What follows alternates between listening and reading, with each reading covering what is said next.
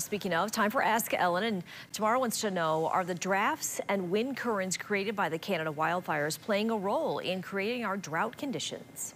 This is such an interesting question, Michelle, and I have to give it to Blake Harms. He actually brought this up the other day, so it was so cool that we had an Ask Ellen in relation to it. The short answer is yes, so let's dive in. Right now, Canadian wildfires, 425 are active. So far this year, 16 million acres have burned. That's a ton.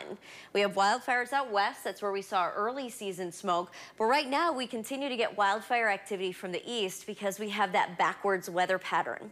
So we are starting to see wildfire continuing to pour into our area. And some research suggests that wildfire smoke is impacting our rainfall chances. Here's the thing, clouds need tiny particles in order to form. And those tiny particles can be sand or salt or smoke or dust. These become something called cloud condensation nuclei. Well, wildfires launch that right into the sky. In fact, particles from smoke tend to be really, really tiny, only 2.5 micrometers, which is a perfect size for cloud condensation nuclei.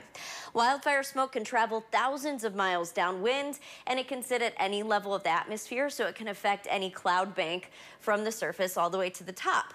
So here's how it boils down.